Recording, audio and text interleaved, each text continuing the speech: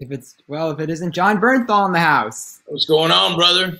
How you doing, man? Doing real good, dude. It's great to meet you. It's really cool to meet you too. Where are you at these days, man? Well, I'm from New Jersey, but I'm visiting in Charleston, South Carolina, Folly There you Beach. go. All right, that's a good place to be. I like it. Oh, yes. I just wanted to let you know some interesting things. That Sure. The Wolf of Wall Street was my pick of the best film of 2013, and it was also #2 on my list of the best of the decade. So I wanted to personally congratulate you. I like being on that list, my man. Well, yes. So what are you doing these days? What are you doing during all this?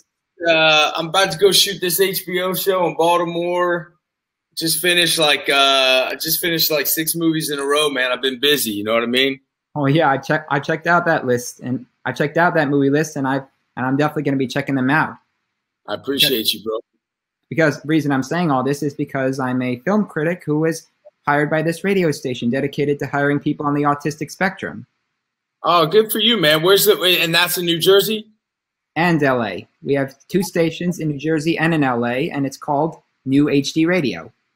Good for you, man. That's what's up. I'm glad you're doing that, man. You better write me some good reviews, man. Don't be throwing those lemons at me. Oh, I won't.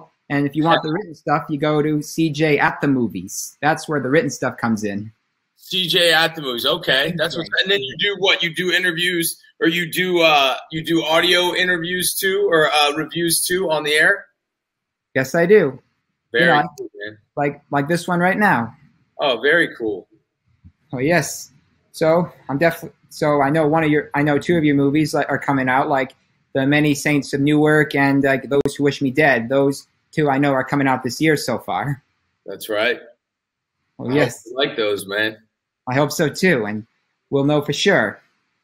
Well, Jon Bernthal, thank you so much for your time. It is such a great pleasure talking with you, and congratulations on being on my list of the best films of the decade and of 2013. And I wish you the best of luck in your career. Thanks, brother. It's an honor. Thanks, man. Thank you so much. Later, buddy.